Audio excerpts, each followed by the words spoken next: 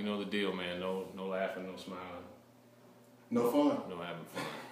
Whatsoever. What's up, y'all? I'm Roy. It's Colin.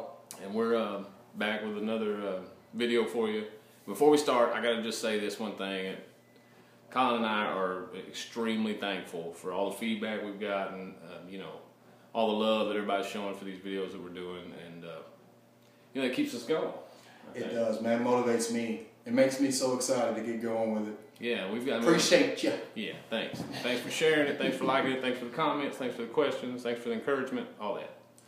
So what we're gonna do today is we've got a lot of videos that we want to talk about. I mean, that's the hard part, is just picking what we want to talk about. But the last one where Colin talked a little bit about addiction, which was phenomenal. Thank you, man. I gotta tell you, that was awesome. Drawings and all. I drew some stuff. He was worried about the drawings. I was upset. I didn't see him until he. I was upset because I didn't have enough time to do it like I wanted to do it, but to get all artistic with it. But he did it up. So we didn't want to move on until there were some things that we felt were left unsaid about that kind of. So just a couple of things I'd like to mention. Yeah, so we want to, go ahead and finish that one up. Kind of. There's some things that we still. If you can finish it. I don't think there's any finishing. You can't finish it, but it was just some points I wanted to touch on before we move forward. Let's do that, man. So basically, I went into a big, broad details on, the hypothalamus, the peptides, and all this stuff. But the bottom line of what I wanted to say, this is going to be really, really brief, by the way. I'm going to keep it as short as possible. I don't think you should. I think you should talk for a minute. I think you should talk for a minute. Well, when I was a little baby. But when you have a drug or alcohol or cigarettes or, like I said, the sex or your gambling, extremely happy about something, the endorphins that you get from that, they're all similar. Okay, that's what I meant by that. I didn't mean that when you're angry, you like to be angry. I'm just saying there's a peptide attached to that, or there's an endorphin attached to that makes it kind of enjoyable. But it's super minute. It's very obvious when you're happy, or you're having sex, or you're in Cancun. But when you're angry, we're in Cancun having sex. Especially if you're in Cancun having sex. But I'm telling you guys, it's so inconspicuous. When you're angry, though, it's like when you're upset, those peptides or those endorphins are coming at you, and you're just like, you don't even realize it feels good. That's why I'm saying keeping an evaluation of what's going on with yourself. And that's why we're touching on the behind-the-scenes stuff. That's why we're talking about psychological and cellular and all these things first, before we get into if you go ahead and take your vitamins and all that stuff is all irrelevant until you get this stuff first, in my humble opinion. Right, and that's true. If you don't have the philosophy behind it, then there's nothing to drive you when it gets hard. There's nothing, you've got to have the right mindset. You've got to have the right philosophy. Absolutely. And this is all part of it. Absolutely. And we're addicted to philosophy. That's a good addiction right there. But this is the main point I wanted to make. When you're drunk or high or upset, it all takes time, okay? If at any point in time in your life you were ever drunk by drinking too much, you're not drunk right now, and the reason is it wore off. The buzz went away, or the drunkenness went away, or the high went away. Well, endorphins they're no different. So when you're upset, that's why whatever your method is it counting to 10? Is it walking away? Is it taking a time out? Is it going somewhere and meditating, or is it just watching your favorite show on TV? Whatever it is, something positive has to happen. Don't attack anyone. That does feel good. We've done that. Exactly. But it ends up bad. Absolutely. Saying. Because if I drive when I'm drunk, the plausibility of me wrecking that car is highly increased. If I argue, if I fuss, or if I try to make a point while I'm angry, well, I'm under the influence of those peptides that are negative. So you're not, in the end result, even going to be able to represent yourself well. So that was the main point I wanted to make. And I made all those other details to end it with that. And I missed that opportunity. But I wanted to go ahead and touch on that. Like I said, it's going to be real brief. But guess what? Roy. I'm going to go ahead and let y'all know that we don't script these. The first one we did Roy was like, "Hey man, I need to go get this part for my car. And by the way, where's my camera phone? Let's do a video. Let's do a video." So we did the video, and it was just organic, and that's how we do it, man. We're just gonna do everyone organic because we want to give it to you the way we're getting it. Right. Like when we're having a conversation, I want people to be there and to be able to listen. Yeah, so you can see it real. You can see us fail. We're gonna mess up. Exactly. This is the closest thing to it. You know what I mean? So I'm going to go ahead and let you guys know that Roy is actually going to go ahead and talk about his water. You didn't expect that. Roy has some things on his mind about water on a cellular level, and I can't wait to hear about it. I don't want to wait a couple of days to hear about it, so I made sure I kept that brief so we can see what's going on. Okay. See what we going on up in the dome. Okay. Of Look, so I'm gonna hold it. I'm gonna give you the camera. Okay. So now we're gonna run long. Okay. Because I'm gonna talk for a minute. All right. So I'm a big fan of having the right philosophy and then having the right steps, simple steps for complex problems. So when this is over, I'm gonna give you 2 simple steps for real complex reasons. Okay. So what I wanted to talk about was on a cellular level. When you think about your body on a cellular level, okay, you have 6 minerals that move in and out of your cells to make the cell charge on the inside and the outside correct. Because a cell that is charged correctly is an optimally functioning cell, which makes high-functioning tissues and fibers, which makes high-functioning organs, which makes high-functioning organ systems, and then ultimately a high-functioning human, right? So, and these 6 minerals that move in and out of your cells are sodium, chloride, potassium, phosphorus, magnesium, and calcium, okay? They all day long, all night long, are moving in and out of your cell to make sure that the charge is correct on the inside and on the outside of the cell.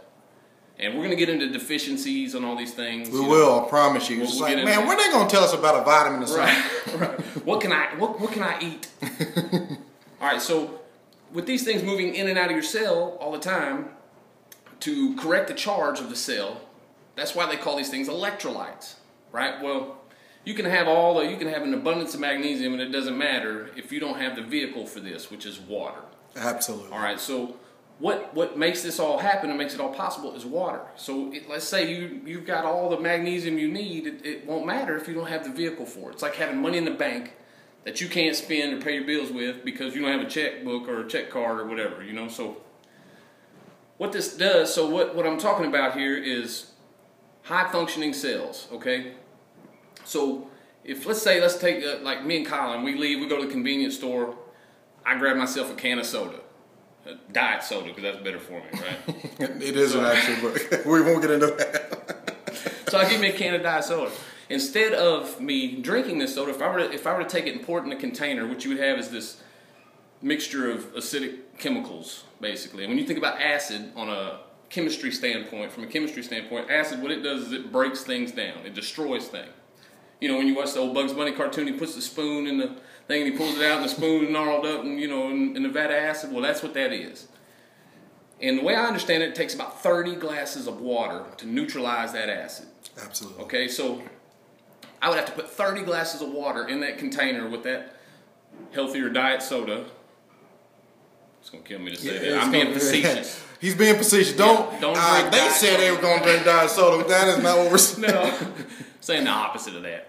All right, so to make that acid no longer able to break things down, I'm like still moving closer to. No, man. Put your head on my shoulder. Put your head on my shoulder. Yeah, go to sleep. to make this Diet Coke, or I didn't mean to say, cola. I'm trying to not say any brand names. Oh yeah. My best. I blew it. Please. See, you're gonna see us fail. That's organic. Yeah, that's a failure. Please, Coke. Don't get us killed. Don't hurt us. Got ninjas and all kind of stuff. Don't send them ninjas. We don't mean no harm. Especially if they're all jacked up on your product. Now we're definitely gonna get killed now. So anyway, this is our obituary. Right. So it would take 30 glasses of water to make this diet soda no longer acidic, no longer able to break things down. Right. So if I were to take that same diet soda and put it in my body, right? Do you think I'm gonna follow it up with 30 glasses of water? Probably not. Do I have 30 glasses of water in me to spare? No. No, I don't. So your body does something that's actually really cool. It goes into survival mode. Okay, so your body, this is an awesome function. If it didn't happen, then you'd be dead in no time. Yeah, a couple of sodas would probably kill us, I guess. I don't know. What do you think? Your blood has to maintain that level of alkalinity, so Yeah, without that, you'd be dead in no time. You'd probably die. So what your body does is it starts robbing Peter to pay Paul, right? So you start taking water from here, water from there, water from different organs. You know, okay, we need your kidneys to function well because we got to get rid of this stuff. You know, we need your liver to function well, so we got to get rid of this. We're going to take blood from there. We're going to take blood from your hypothalamus. Absolutely. That he was talking about, right? So we don't need all the functions where you're able to deal with emotional stress. We just need this human to be able to go from point A to point B without walking into walls and tripping over their own feet and all this sort of thing, right? So the hypothalamus is where you regulate your hydration and everything also. So see, so you're robbing your cells. So now when you take a cell and you dehydrate that one cell by 1%, that cell loses 10% of its function. All right, so you take a cell that's dehydrated by 1%, that cell's only functioning at 90%. So that's going to make tissues and fibers that are functioning at 90%. That's going to make organs and organ systems and organ system functions and ultimately a human. And that's just 1% dehydration. I'm not talking about deficiencies and minerals or any of that sort of thing. Just the 1% dehydration. 1% would also, if you're trying to work out today and you're at 1%, 20%, your strength is at 20%. So you're not going to be the same strength that you need if you're dehydrated right, also. So you're losing out on all kind of stuff. So basically what happens is when I get that diet soda and I put it in my body, what I've done is I've sent a signal to every cell in my body that says, Houston, we have a problem. You know, we got a crisis here we've got to deal with. So we're gonna take water as we need and you know, neutralize this problem the best we can to get rid of it.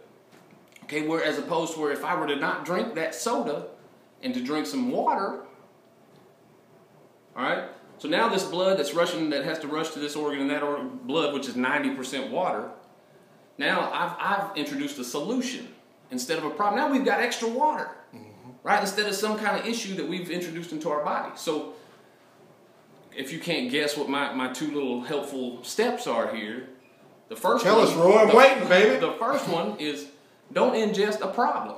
Exactly. The second one is to ingest a solution. All right, because, and for both of us, I can't think of a good time to, you know, the only time I can think of that I would drink a soda is when it's convenient for me to have a problem. Well, you know what I'm saying? So I can always think of a time to have a solution. That's a t-shirt. That's a t-shirt. That's a t-shirt. We're going to have those out in about 2 weeks. Yeah, don't watch that part because that's our idea. Don't steal it. Don't steal it. So when I go into it, so the philosophy behind this that I want to help with, that I think, you know, we all know we should do these two steps, right? That's not, everybody knows that. Hydrate. We're desensitized to the word hydrate. You go in the store, there's all kind of water and all that mess, and you know. But what I want to do is help with the philosophy. So when I walk into a convenience store and I see aisles upon aisles of sodas and energy drinks and all that stuff, what I see are aisles upon aisles of problems. Right? We don't want problems. Colin and myself, we work really hard to make sure we don't have problems, to make it, we want to make it hard on stress. We want to make it hard on illness, hard on disease, hard on all these things. And part of the way that we do that is we try to intake solutions rather than problems. I agree. Feel that? I feel it, man. So that's it. That's the two steps. Don't ingest problems. Ingest solutions. Yeah. That's it. Is that it, in Roy? a t-shirt. That's all I'm gonna say. That's all I'm gonna say about that. Listen, that t-shirt, On the spot. the t-shirt on the spot. I put him on the spot. The t-shirt idea is one thing. Here's another thing. I don't like Candy Crush. Okay. Don't ask me. Farmville. Man, come on, man. Listen, if you're going to poke me, poke me. The next video going to be about Farmville and Candy Crush. Just poke me. You ain't got to put all I ain't sure what poking means, really. You can poke me, but poke Farmville. I don't know if I poke you back, if that's like something. I need to poke back. I'll be offended. Poke me? But listen, guys, hydrate yourselves. Water is so important. The first thing I do in the morning is I drink 24, if I'm having a really great day, or at least 16 ounces of water. Try that for a month and see the difference it makes in you. And let me make this quick point too. The brain of a high-functioning person is 80% water.